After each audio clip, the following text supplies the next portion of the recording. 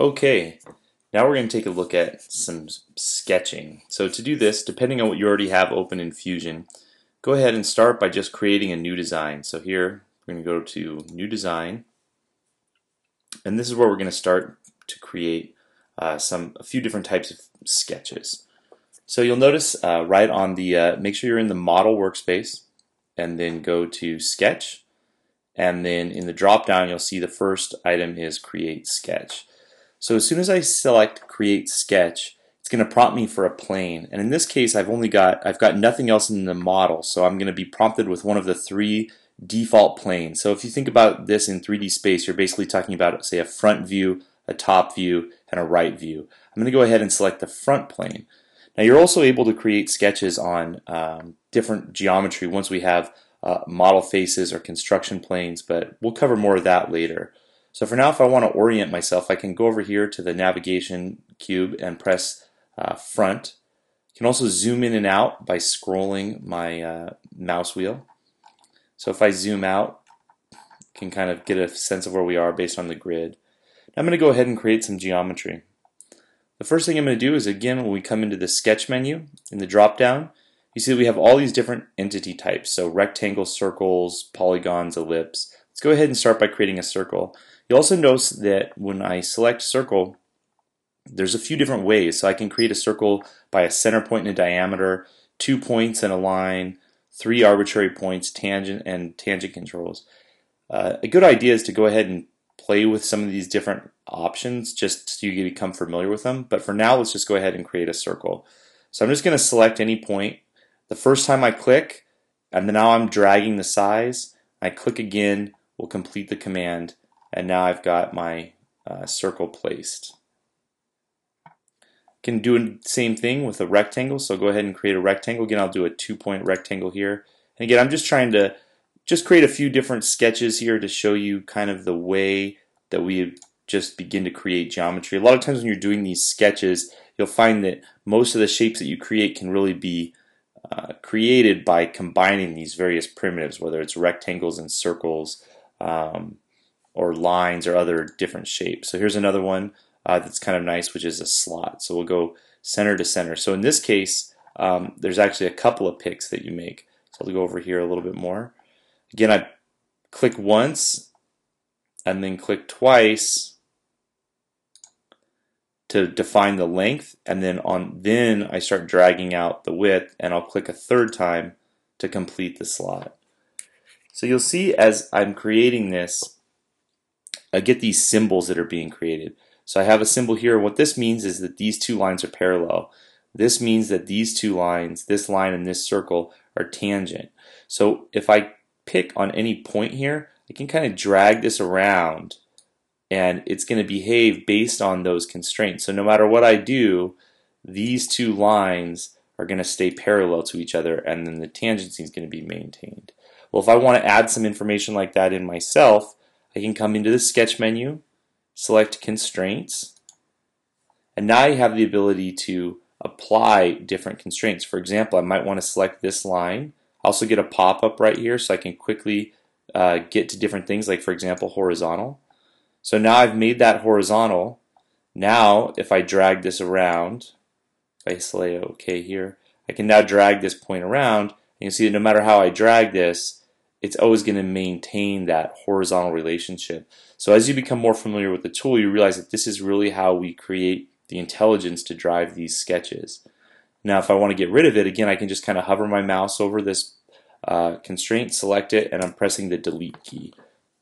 So now that I've deleted that, what I might want to do is come back in and say that it's going to be vertical this time. So again, back in constraints, I can select this line again, and now I'll say that it's vertical. And so, obviously we get a little bit different behavior, and now this thing is fixed in a vertical position, and if I drag it around, I get that behavior. So the other things that you might want to do besides creating constraints is creating dimensions. So again, in here I can go to sketch dimension, and I can select a line, and this will allow me to place a dimension that's going to control the size. Again, I might want to place another one. The command stays active once you start doing dimensions, so I can just keep clicking So I click the line to start dimensioning, and then I place the dimension by clicking again. And now I'm still in the dimension tool until I press escape or select a different tool to begin to go into. So it's really nice because sometimes when you start placing dimensions, you're going to want to create a whole bunch of them at once. So that's basically the way that it works. And then once you've created these dimensions, you actually can select the dimension, and this is how we size geometry specifically. So I'm going to say I want that to be exactly 100 millimeters with a radius of 10 millimeters. So usually what you'll find yourself doing is sketching things in kind of a rough shape, and then adding constraints, adding dimensions, and then locking in the sizes sort of after the fact. So let's take a look at something a little bit more freeform. So let's go ahead and use the line tool. So again, with the line tool, you can either select the drop down and get to line, or you'll notice that since this is the command that's right on the top of the menu, I can just select that right there. Now I'm in the line command, and now I'll go ahead and just sketch something out. So I'm just going to kind of sketch a little bit of a freeform shape here. Notice that as I come down right to horizontal, I get a little indicator showing that it's going to create that horizontal constraint. The same thing will happen here as I go vertical. You'll see the little indicator to let me know that it's going to create something to be perpendicular there. So that's just kind of nice because as I go, these different relationships are going to be created automatically. And also notice that once I clicked on that last point, I get this shaded preview, which lets me know that I've created an enclosed contour, which will be important later when we go to create geometry. But so for now, you can see we've got a horizontal and perpendicular constraint created. And if we want, we can come in, we could add some more. For example, now, if I go back into that constraint command, you select this line and hold down Shift in Mac, Control in Windows, select the two lines, and now I can create a relationship between these two lines. For example, I might want to make those perpendicular, so I'll select that, and now that's enforced. I get a little visual indicator, and now no matter how I drag this, those two lines are going to be perpendicular to each other. Another thing I could do is maybe with this one and this one, I'll make those two equal. So again, now if I add a dimension, come back in here, add a dimension, selecting this line and place it, escape to exit the command. Now if I change this value to be 100, you'll see that both lines change because since they're both set equal to each other, if I change this one will update. So that's pretty interesting. I can also take it kind of one step further, and I can actually drop a dimension on here.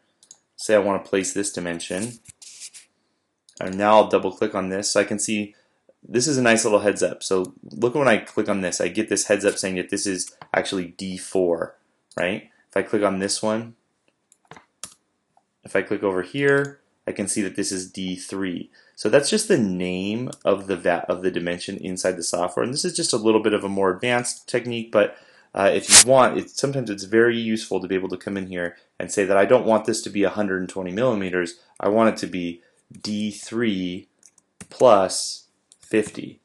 So I can just type that right in, and now I get a little indicator, this FX, letting me know that that's a parameter. But so now if I change this to be 75, that's going to go to 125. So these are just the types of relationships that you can add into your sketch to really create some intelligence and kind of drive the behavior that you want when you're working with Fusion. So now we've created this nice sketch, but the first thing I'm going to have you do is just zoom out. So you can use the zoom extents, or you can use zoom fit, or you can use the zoom tools, or you can again scroll in your middle mouse wheel. Zoom out where you can see everything. Just drag a nice big selection box around the entire set and press your delete key. And we'll go back to having just an empty sketch, and this is where we'll pick up for the next part of the lesson.